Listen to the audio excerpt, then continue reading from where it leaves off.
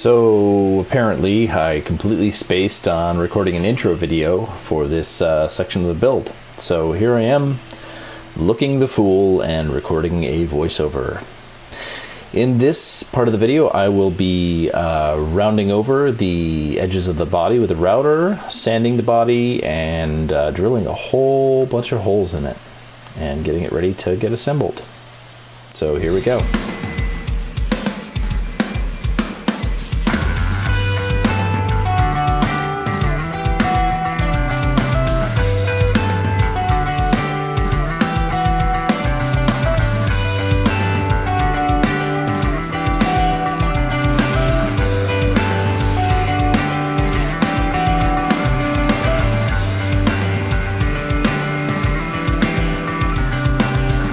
Okay, here goes.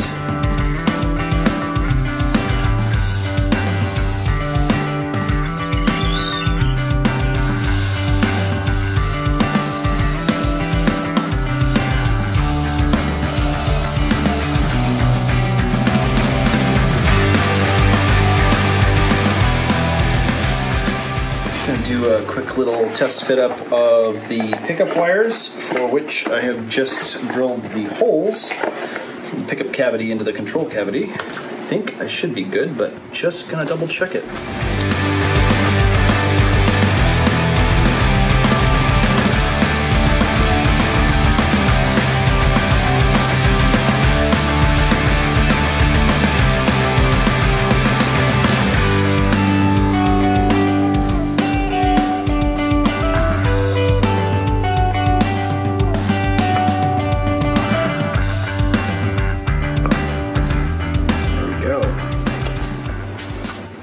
Alright.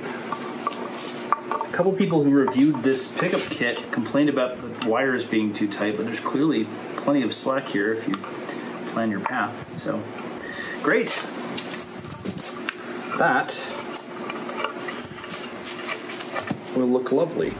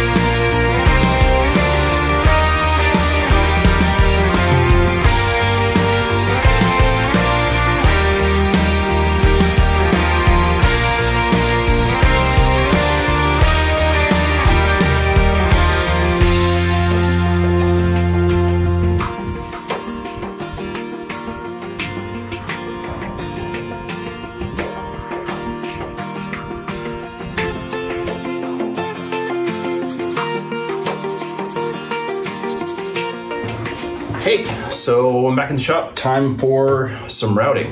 We're gonna round over the front and back edges of the body and hopefully make it nice and comfortable and ergonomic to play. Here we go.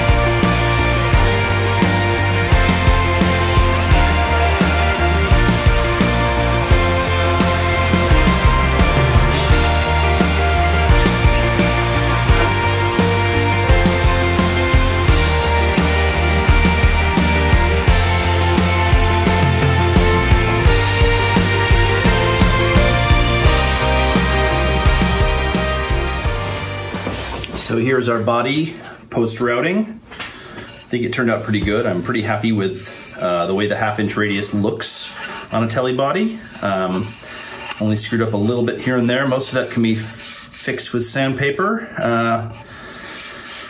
Only had one big chunkin' blowout here, but again, that's luckily that's a spot that I was planning on doing a little extra relief with the Shinto rasp, so it's probably gonna get taken out in the wash, as the saying goes. Also planning on, well, considering whether or not to do a deeper radius on the backside of the guitar instead of this 1/2". I was thinking about doing a 3/4" round over, just to make the back really, really comfortable. The cover plate turned out pretty good. Looks almost like a design solution by someone who designs things. So, yay me, I did good. But yeah, I'm pretty happy with this guy. It's gonna clean up nice with some sandpaper, and gonna be on to sanding and finishing this guy in a short amount of time, it looks like. So, yay. There's that. Okay, so in the interest of ergonomics, I've been planning to do some cutaways to make this a little easier to play. So among other things, I'm planning to do a cutaway on the neck to give a little more access here. So we're gonna have a kind of a little bit smaller profile right down where the neck meets the body, to allow my hand to get around the back here. You can't see that. But to get my hand around the back as I'm playing the high frets. Other thing I've been planning is to do a little bit of an access point, or a little bit of a carve here, to make my access for my right hand a little bit better and a little more comfortable. So I'm going to kind of draw in something here, and I'm going to carve that down ever so slightly just to add a little bit more ergonomic access to the guitar. Do something like this and do a slight carve down from that point, maybe a 1/2" or so, and then I'll after I've done that carve, I will sand it up again to make it look super pretty. Let's see about doing something similar on the back here.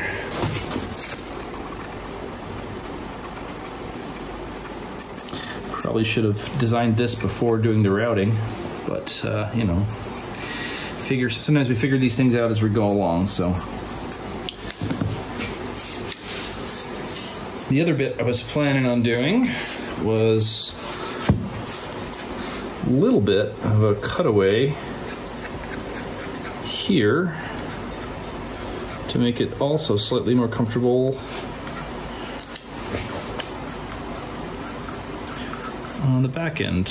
So I'm just going to do not even a facet, but really just a little bit deeper carve here, down, you know, ½ inch or so, just to improve comfort while playing.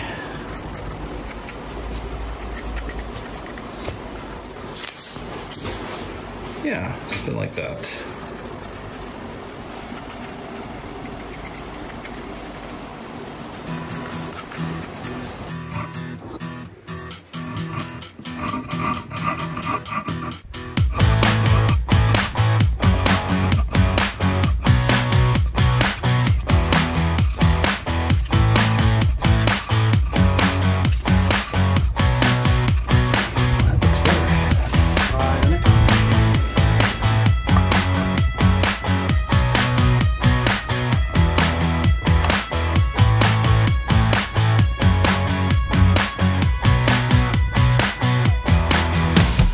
A little soft touch.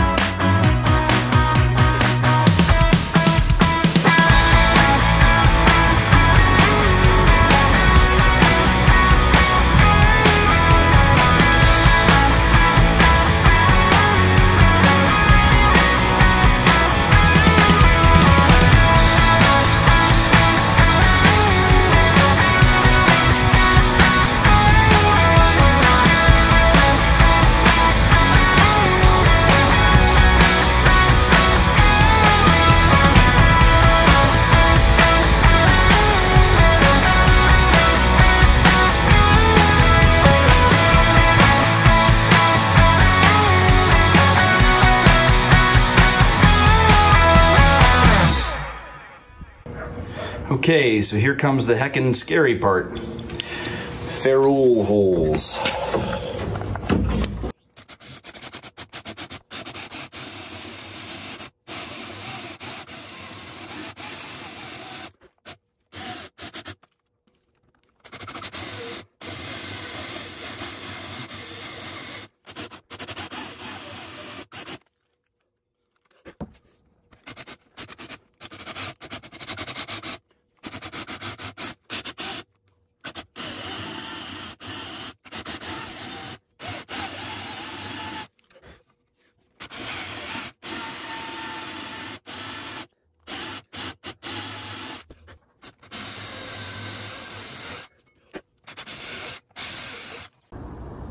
Okay, I've got my neck bolt holes or screw holes drilled and ferrules in place, and I've got the neck screws kind of set where they're gonna go, and they look pretty good.